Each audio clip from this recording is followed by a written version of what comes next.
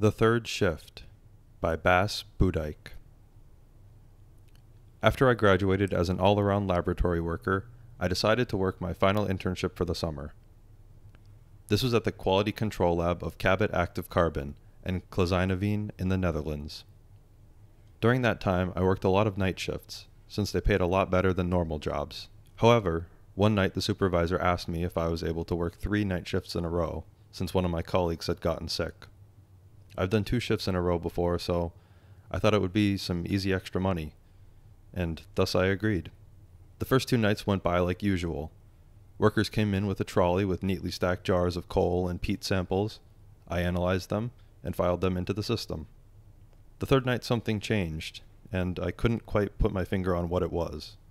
I decided to put that feeling behind me and worked like normal. The workers brought in the samples, I did my chemistry magic, and was waiting for the next batch of samples to come in.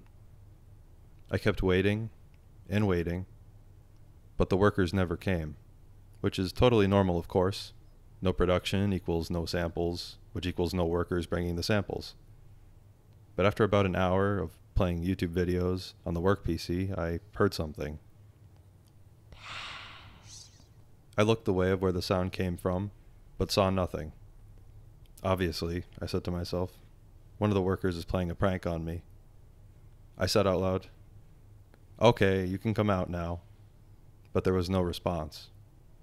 Annoyed by the commitment to the joke, I stood and walked to the doorway where the workers usually enter. But then I heard it again. Oh, Bas.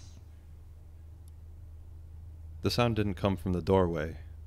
It came from behind me. Spooked, I turned around and saw an empty laboratory. Shaken, but still confident that it was a prank, I walked away from the door and commanded in my most stern 19-year-old voice, "Who's there?" No reply. Convinced that there was still someone there, I started looking around, while continually trying to talk the person into revealing themselves. "Come on, show yourself. I'm really not in the mood." No answer. When I approached the second to last table, I decided to check under it in a scary way. That would show them to play pranks on me. "Whoa!" I yelled before checking. Nothing. It should be the last one then, I thought to myself. Whoa! There, in the corner under the table, I saw the silhouette of a small girl, black without any defining features, like something that would form from dropping a coal sample. The only thing I remember from her was her piercing eyes and her ear-to-ear grin, which showed her enormous teeth. "Hello," she said, right before disappearing.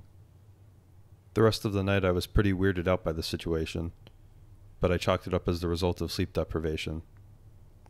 But I still think back on that day every so often, and I try to remember, did I really sleep that little that day?